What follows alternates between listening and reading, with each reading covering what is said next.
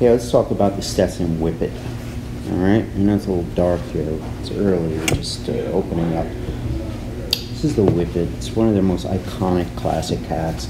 If you're thinking about which model to get, this was the first hat I got here in '94. I got a gray Whippet.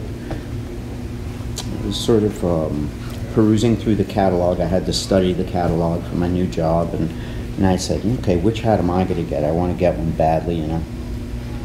Basically, I looked for the one that was the most 1940s. I wanted to look like, I don't know, one of those old hats, because that's what they sold, you know, like those old cool hats from the movies and stuff. I wanted the one that really looked like it, not like some modern kind of crap, you know, whatever. So this was the one I decided had the bound edge, teardrop crown, which I also thought looks cool. You always see those guys in the movies with these teardrops like this, right? They're dropped with no bubble because the crowns are so high. But they've lowered the crown, made it more accessible.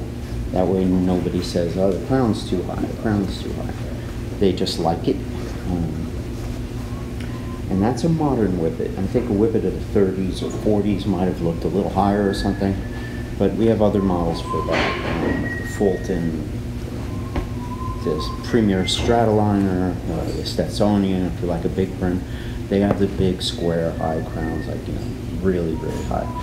To me, this is a good crown. It's just like appropriate. It looks amazing brim up. It's got really square lines. Plus it has, see if you notice my center crease, it's very round, graceful lines, like a letter M. But the back of the Whippet is very square. A lot of straight lines. In front too. A lot of square.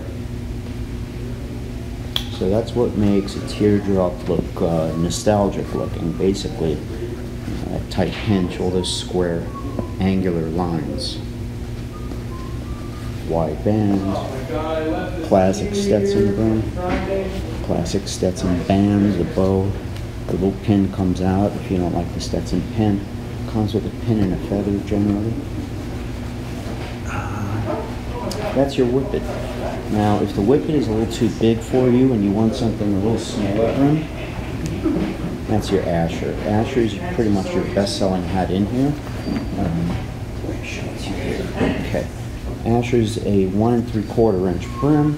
Again, a thin bound edge, very narrow, thin ribbon. Probably in Kevin's video, he's screaming. Yep, the teardrop. You can see the teardrop is kind of small and subtle. It doesn't fit, but Asher's a good short brim hat. It's basically the hat everybody tries on and likes. Big guys, small guys, old guys, young